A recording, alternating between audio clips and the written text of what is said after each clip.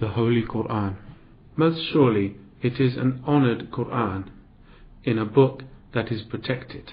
None shall touch it except the purified ones. It is necessary to show great respect towards the Holy Quran. Even touching the outer cover of the Quran without a state of cleanliness is considered impermissible. Unless a person has wudu or ritual cleanliness, he or she may not hold the Quran, even if it be with the tip of his clothing. It is a grave ignorance to behave in a disrespectful manner towards the Quran, as it is, as Allah states, a revelation by the Lord of all the worlds.